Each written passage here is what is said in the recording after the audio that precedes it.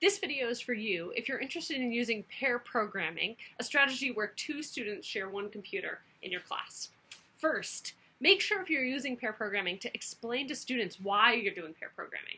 Be like, oh, well, pair programming is a common industry practice, and collaboration is super, super important in computer science, so this is one way for us to get to practice this. It can also help us debug together and really learn more.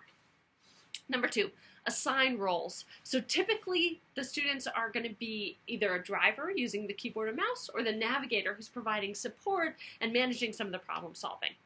So it's really important to tell students who's going to be acting in each role first. Otherwise, the student who is just the most assertive tends to start as the driver. Additionally, I like to assign them to a computer. If there are two computers that they might use, assign them to one of those computers, because I find even students feel like pride in getting to use their computer and might sort of pressure other people into using their computer. Number three, pair students with similar skills at programming.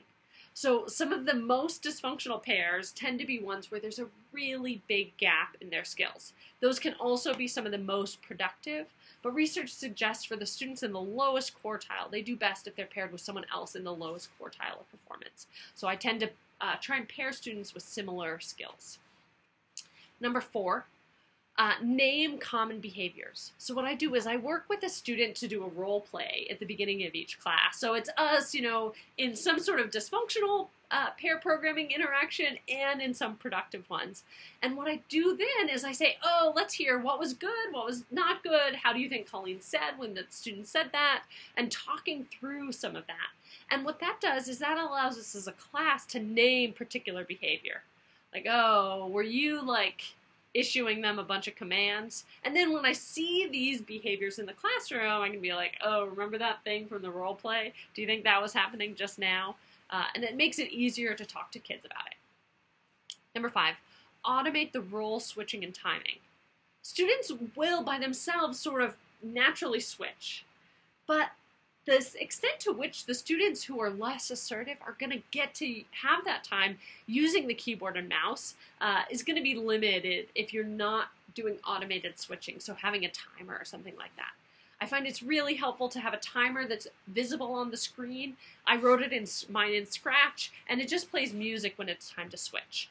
And that automation, so that I can keep talking to students, helping students when that switching happens, is really key.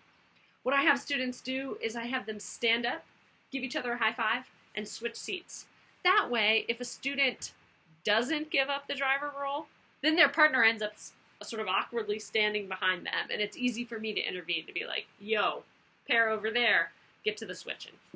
Okay, number six, only interact with pairs. So if students raise their hand, I come over and I want to make sure that both of them have already discussed the problem before they bothered raising their hand. Something kids will do is they, whatever, my partner won't know, so I'll raise my hand and ask Colleen.